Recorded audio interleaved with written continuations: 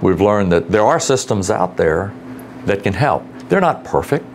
You're still going to have people die in these floods, but 30 plus children with not a chance, that's horrific.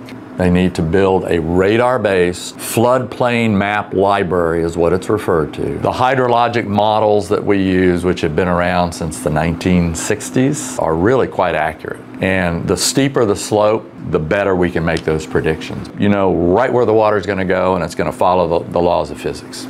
It took about 3 to 4 hours for that to move through the Guadalupe.